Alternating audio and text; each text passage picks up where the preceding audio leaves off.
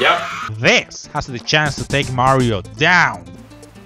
It's a cautionary tale. Hi fellas, Leo's here. You know, I was having a conversation about cheese sandwiches. Which one's better, grilled or toasted? But turns out they were a lactose intolerant team because they got gassy from just talking about it. You know what's worse than disagreeing with someone?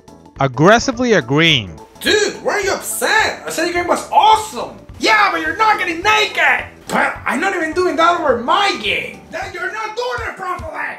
It's a tale as old as time. The console wars is one of the longest recorded scuffles in history beyond Greek mythology. But it also comes down to what game is better, not just from rival consoles, but within the console itself. Every company has their big mascot. Nintendo has Mario, Sega has Sonic. But have you ever heard the phrase, thought to be the first mascot or just secondary mascot? For the Sega Master System, we got the first attempt at taking Nintendo down.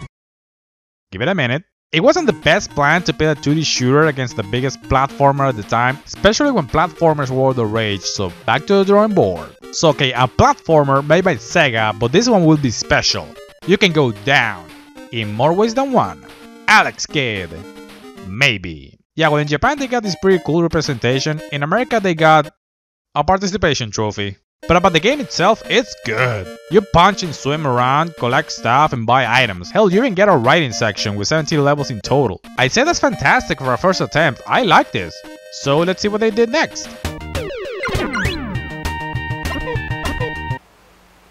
It's a cautionary tale. You know how there are 6 Mega Man games on the NES? And the GBA? But they always added new things on top to spice up the gameplay? Sega just looked at Mario and said, I can do that. And it went downhill from there. From a simple platformer to a racing game, it just didn't manage to catch the same magic that the first game did. I mean, Sega thought it would be the next big thing to milk on toast, and yes, the first game is good and all, but it just didn't save the game industry. Oh, So moving on to the next generation, they took a page from the book of Bill Clinton, and a few redesigns later, we got Hardia. Sonic the Hedgehog. It was not only the answer to Mario, but to Alex Kidd himself. He was faster, had the personality of a 90s teenager, still stuck in the 90s, and the game was built around speed. Well, mostly. Yeah, Sega still decided to include stages with slow platforming elements, but still managed to capture the attention of the fans, but also the competition. Sonic was huge for years, and that's something that couldn't be said about Alex. If we look at their first iterations, you can find a lot of enjoyment from both sides. Hell, I could see Alex be one of the pillars of the company if Sega just decided to improve on the first game rather than change it every time. Just look at Sonic, with every sequel the formula kept getting better, eventually reaching its peak with the fourth game. So even though Alex Kidd in Miracle World is a fantastic game, Sonic 1 just takes the cake for its long-lasting legacy and cool level design. Even if you have to replay it like 20 times to memorize where to jump and not lose momentum. The trademark of the series. And speaking of console wars, one of the biggest competitions came down to Sonic 1 and Super Mario World, which sucks, right? The game has so many stages, an interconnected world, special most difficult stages, and Yoshi, Sonic 1 didn't even have Tails to begin with, but it still managed to get fans hooked up waiting for the sequel, which, to be fair, really goes above and beyond what the first game set in motion. Sonic 2 improved on the first one in just about every aspect, from graphics and speed to level design and gameplay. Having your friend Tails not just as a second player, but also helping Sonic with his flying abilities by, yes, twisting his ass apparently. Now this is what I call a competition to Mario World. You even get the Chaos Emeralds to commit copyright infringement. Of course, Nintendo wouldn't stand for that and later on released Super Mario All-Stars, a compilation of all the classics on the NES, plus the unreleased Japanese version of the second game, becoming one of the most beloved games ever. Hell, by having Mario 3 alone was more than enough, but they gave us 4 whole-ass games to play around with. What if the Perfect 16 wouldn't stand for that and then release Bonk 3, Bonk's Big Adventure? Then Sega had to step up their game and start working on the third entry, but sadly they didn't manage to finish on time, so the first half came out of Sonic 3, and the expansion, which is a game in itself, came out later that year, Sonic and Knuckles. When you play each game separately, yeah, they're pretty neat, but a bit short, but when combined, carbonara just Now this is what those in private adult clubs call the best Sonic game, period. Now you have 3 playable characters, super version of each, hypersonic, and a whole bunch of levels that just seamlessly connect with each other, for the most part. It feels like one continuous stage that keeps evolving. Now this has the chance to take Mario down. Wait, what's that? Oh my god! It's the meter of a city apparently. Yeah, Nintendo just had to release the Donkey Kong Country trilogy to Donkey Kong Sega just as they were getting traction. Rare went full throttle with the outstanding pre-rendered 3D graphics, incredible level design, and music that's just thick. and just the first entry alone became one of the best-selling games of that console generation. So then we pit Sonic 3 and Knuckles against Donkey Kong Country 2, the obvious pick of the trilogy. Now this one is tougher than the last comparison because there's basically no drawbacks for each game. Both are incredibly fun, cool gameplay, rocking music, and they look beautiful at every point in the game. Bites! And the amount of stages in DKC2 just pushes the game forward for me. However, once again, if you were to go for Sonic 3 and Knuckles, you know what? That's a damn good choice because the game is just badass. Being able to play stages that you once were unable to with Sonic and Tails, it really feels like a video game expansion before that was even a thing. Now, we can continue like that until the end of time, but I just wanted to give an introduction to how big games are often compared among different companies. And that still goes to this day. Just think back when God of War came out to revolutionize sequel reboots, and Zelda Breath of the Wild to evolve open world games, and alright. But now I wanna quickly go over some games within the same company, hell, even from the same developer that people can't stop comparing to this day. And to begin, one of my favorites, Square Soft. Oh!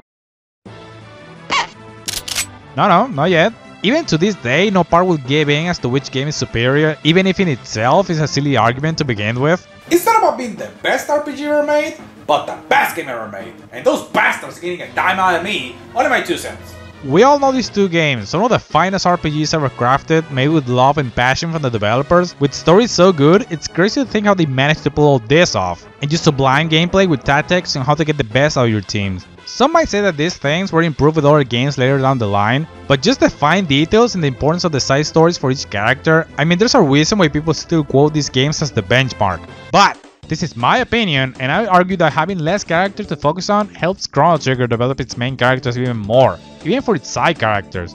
Also, by the end of the game, almost every character in Final Fantasy VI ends up being the same, with the same spells and all. Let's be honest, you all thought them Ultima and just broke the game, but in Chrono Trigger, the ultimate spells aren't always bombs that just cover the whole screen. Marley has Life 2 to revive a partner with full HP, and Ayla has the triple kick that focuses on one enemy. And just with double and triple attacks, you have no wrong combination. You can go for a magic balanced team, or just go hog wild, dealing as much damage as possible. Especially with the New Game Plus. Holy shit, I almost forgot about that! Yeah, Chrono Trigger created the very concept of New Game Plus, starting again with everything that you got on the previous run. And you even get different endings depending on when you decide to face the final boss. That's just awesome! Even today, some games have the New Game Plus, but only to play the games on easy mode basically. But nothing else. That's how high Chrono Trigger set the bar for others, not just RPGs. So that's why I have to put it slightly above Final Fantasy VI.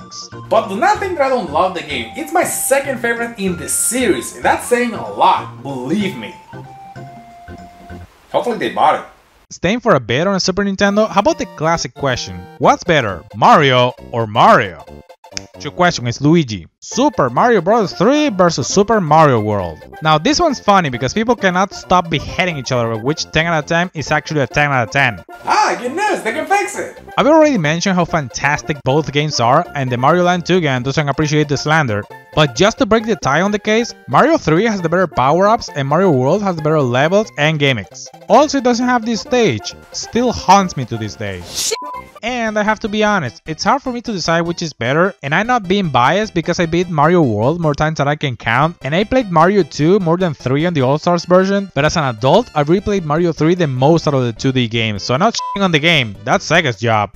So okay, if I were to pick one at gunpoint, come here, thank you, I'd say Mario World. Dude, you missed! For the next generation, we got a curious case going on for the N64. We all remember sitting down and playing party games with our siblings and friends. It was fun fighting and taking a shit on each other.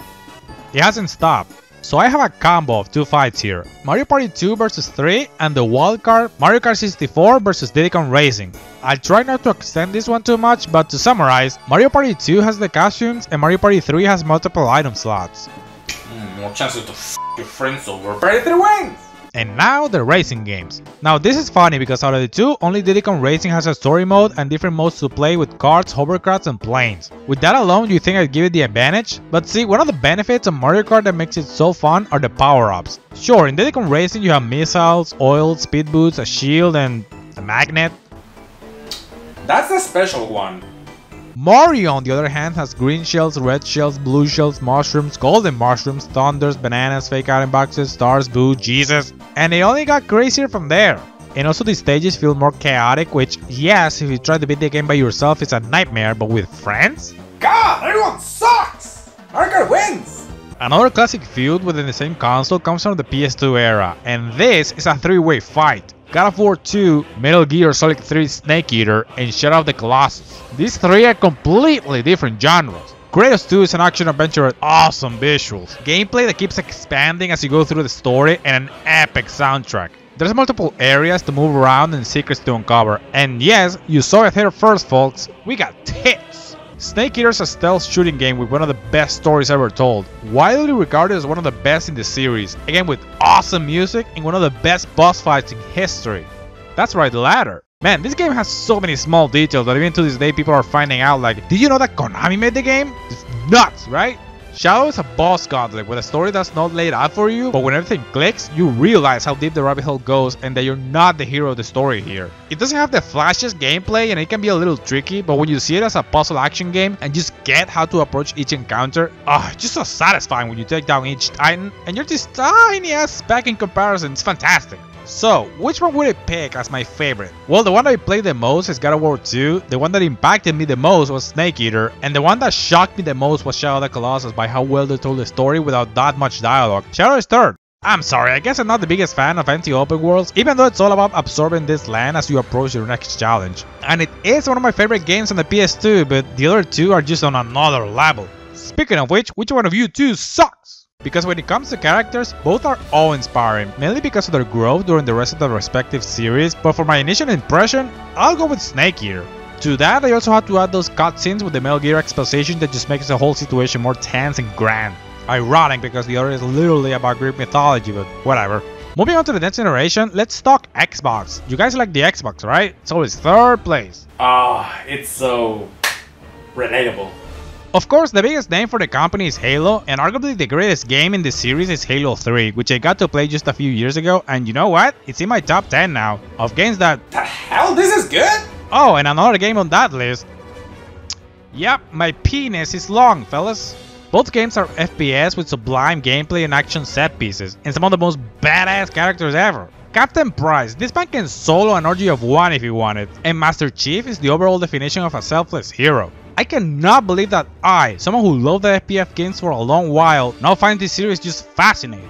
Granted, I stopped playing after Modern Warfare 3 and Halo Reach. After all, the story was finished, there was nothing else to tell, no need to continue, stop. Each game is divided into chapters located in different areas with the possibility of multiplayer, fun gunplay, or punching grunts in the face, you little bitch. But overall, which one takes the cake for me?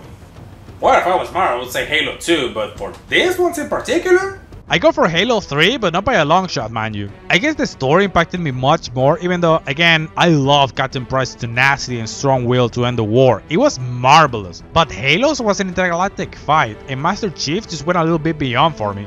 Sure wish it would have ended there, though. For the 8th generation, we had another three-way tie, and for RPGs again. I am not gonna sleep tonight. Welcome, one and all, to our show! Pick the winner! Hello, my name is Roast Beef, and here we are lucky contestants!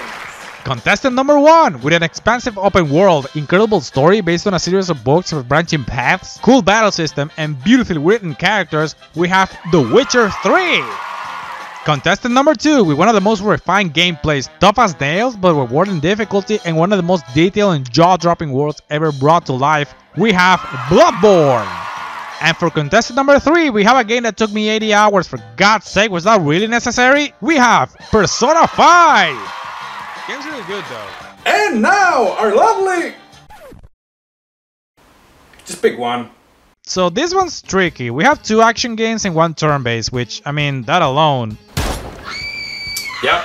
Also, to be honest, Witcher 3 has the best story, and Bloodborne, I don't even fucking know what happened, but it was great. That should be the tagline for the company. And Persona 5, I just had so much fun playing through, the characters are neat, and it felt calming spending time between dungeons just being a regular kid and hanging out with friends. But I had to take a break every 3 dungeons, man. It was basically 10 hours each. That's just the whole game right there. So, what do I pick? To get the hell out of here! There are serial killers in the show! But Bloodborne though. Which leaves us with the latest generation of consoles. Of course, the obvious.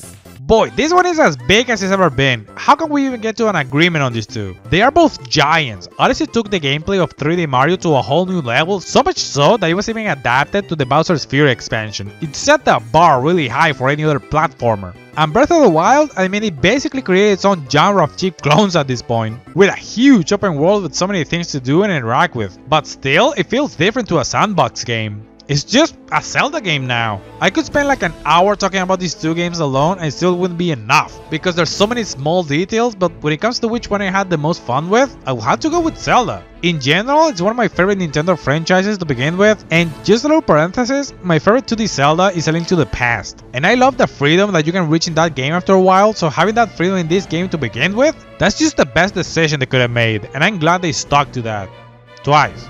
So that was a peaceful conversation. I even went to a dating show. But there's still so many game rivalries to talk about, like Final Fantasy VII versus Final Fantasy IX, MGS 3 versus MGS 4, Ocarina of Time versus Majora's Mask, all of the Pokemon generations, Golden Sun versus Castlevania Area of Sorrow, Uncharted 3 versus The Last of Us, Batman Arkham Asylum versus Arkham City, DBZ Budokai 3 versus Tenkaichi 3. Oh, already started!